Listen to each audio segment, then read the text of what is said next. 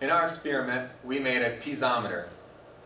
A piezometer is used to measure the pressure at the center line of a pipe. This is our pipe, a circular pipe, and water is running through the pipe, inside and outside of the pipe. And there's a vertical pipe running upwards. This pipe right here, the vertical pipe, is a piezometer. And the piezometer uses the change in height from the center of the pipe to the water that rises from the pressure moving from the water moving through the pipe, and the hydrostatic equation, which is change in pressure is equal to gamma times change in height, and that's gamma water.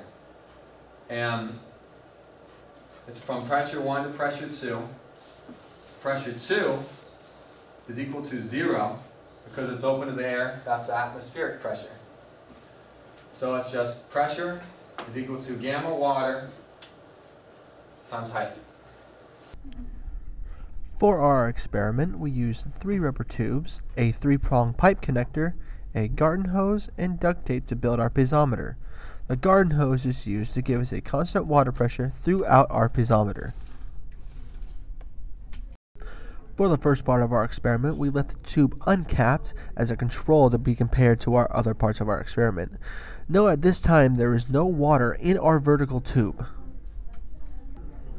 For this part of our experiment, we decided to cover half the tube in order to increase the pressure inside the pipe. As we turn the water on, notice how the water inside the vertical pipe begins to rise.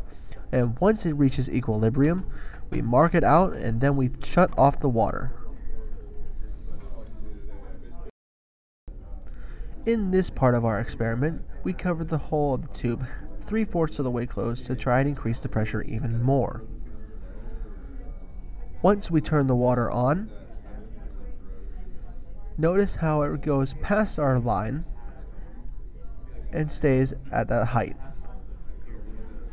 We then shut the water off once again and mark the spot.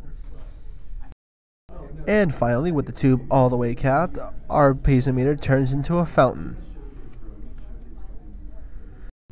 With the tube capped halfway, our piezometer measured about 0.05 meters.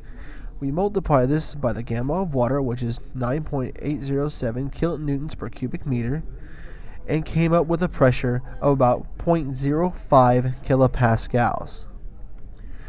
And that is how you use a piezometer. Thank you for watching, everybody, and have a good day.